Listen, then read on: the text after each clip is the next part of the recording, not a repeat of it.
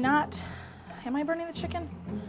I kind of felt like I'm gonna prove to the crew that I am not really bad in the kitchen. I'm gonna do this, it's gonna be good. And I honestly, I thought that up until I started to like roast the vegetables. I really thought that I was like home free with it.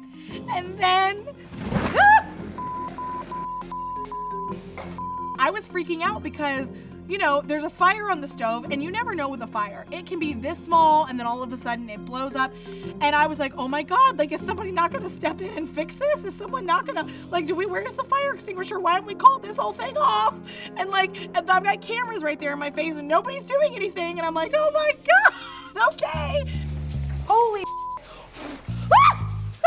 I've never really had like an emergency situation happen, so I didn't know what to make of it.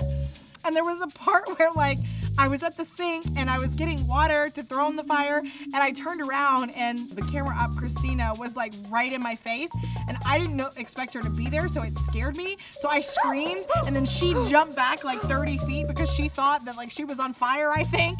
And then I'm like throwing stuff on the fire. The whole time I'm thinking about what my landlord's gonna say if I burn the kitchen down. Off.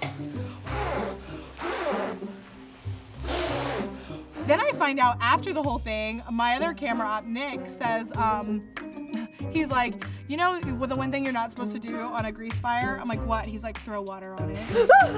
Oh, okay, well, nobody told me and nobody was there to save me, and they're lucky that nothing worse happened than that.